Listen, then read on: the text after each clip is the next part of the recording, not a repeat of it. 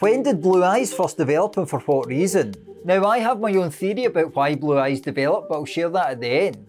Firstly though, it does seem that all human beings initially had brown eyes, with brown eyes by far the most common eye colour still today, around 79% of the global population. They result from a relatively high concentration of melanin in the stroma of the iris, which causes light of both shorter and longer wavelengths to be absorbed. Blue eyes are much less common however, with around 8 to 10% of the global population having blue eyes. They are most common in Europe, particularly Northern Europe, but they are found across the world, although many people that do have blue eyes around the world have ancestry that does connect to Europe. So this table shows the countries with the highest percentage of people that have blue eyes, and it does seem broadly accurate. At the top here we've got Estonia, and then we've got Finland, then we move down to Sweden and Iceland at about 75%. And as we move down we can see Ireland in there, we can see Norway, we can see Scotland in there around 50%.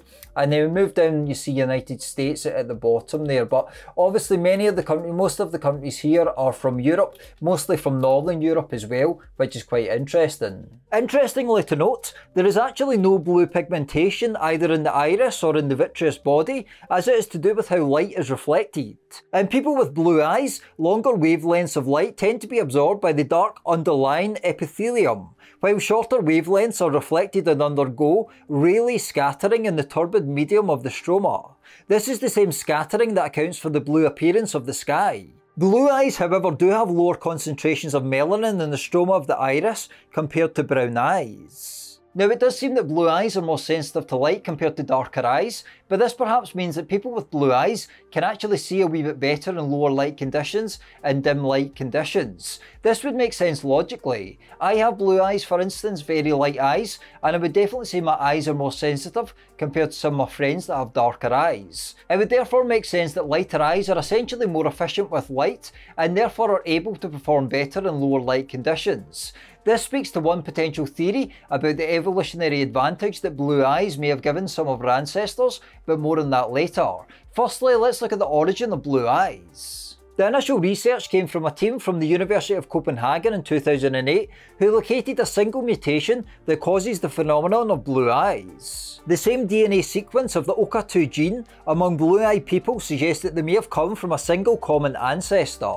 The researchers hypothesised that the OCA2 mutation, responsible for blue eyes, arose in an individual who lived in the Black Sea region sometime between 6,000 and 10,000 years ago during the Neolithic period.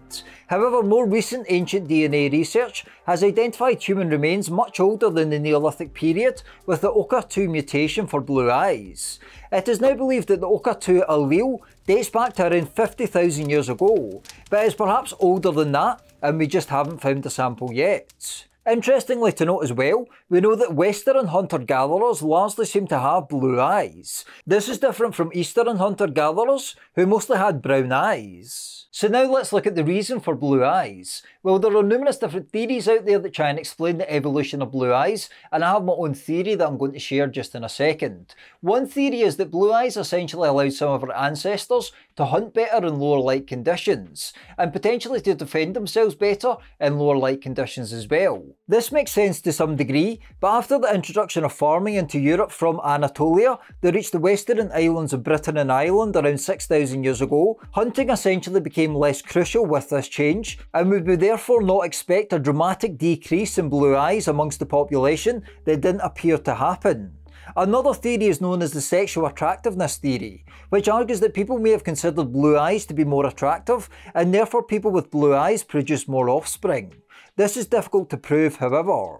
A third theory is known as the vitamin D hypothesis, which is the idea that light-coloured skin, hair and eyes all co-evolved as humans moved into latitudes with shorter days, shorter summers and therefore less sunlight. A fourth theory is known as the seasonal depression coping theory. Some argue that people with blue eyes would have been able to withstand the dark days of the European winters better, and have more energy to hunt and do things, and this trait was selected for over time. Even today, some research has shown that people with darker eyes tend to suffer more from seasonal depression during the winter months than people with lighter eyes. Now, my theory incorporates a few of the elements from the different theories we've just heard there. I would definitely argue that blue eyes 100% evolved because of light, or to be more specific, because of the lack of light in certain parts of the world. I don't think it's coincidence that the countries that have the highest percentage of people that have blue eyes amongst the population also seem to have extremely low levels of light, particularly during the winter months. Now, I live in Scotland, and I can tell you during the winter months, the lack of light is brutal. On the day of the winter solstice last year, the shortest day of the year, which was the 22nd of December, the day length in Edinburgh was only 6.57 hours, just under 7 hours, with sunrise at 8:42 in the morning and sunset at 3:40 in the afternoon.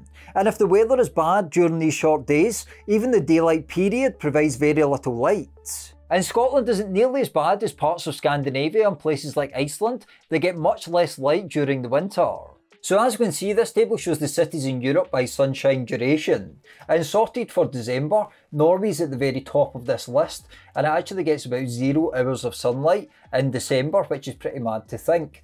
And as we move down, Russia's very high on this list, Faroe Islands, other parts of Russia, Moscow and St. Petersburg, Estonia, Iceland, Latvia, Norway, and then into Lithuania, Estonia, and the Baltic states, and then Belarus, Finland, Ukraine, Sweden. So if we return back to this map of light eye colour, there is a pretty strong correlation here.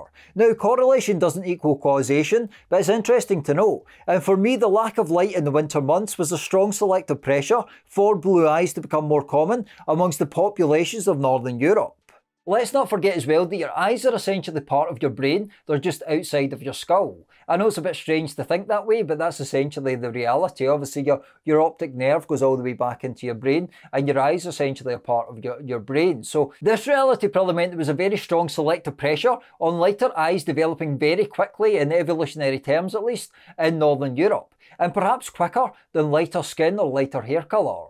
But what's your theory on the reason for blue eyes? Please let me know in the comments below. What theory do you think is more plausible? Do you think it's also to do with light? Or do you think another theory, the sexual attractiveness theory, the vitamin D hypothesis, or perhaps the hunting theory, or a different theory that I've not covered in this video? Please let me know in the comments below. Speaking of blue eyes, the migration of the bell-beaker people into Britain seemed to bring genes associated with a significant reduction in eye pigmentation, going on to largely replace a previous wave of migration into Britain by the first farmers who traced their ancestry back to the Anatolian region and who were largely considered to have had brown eyes. This is one depiction of an early European farmer who brought farming into Europe from the Anatolian Near East region, and as you can see in this depiction at least, she has brown eyes, and in general early European farmers are considered to have darker eyes than the Western hunter-gatherers that were in Europe before them. But what was the genetic makeup of the bell-beaker culture? To find out, please click here.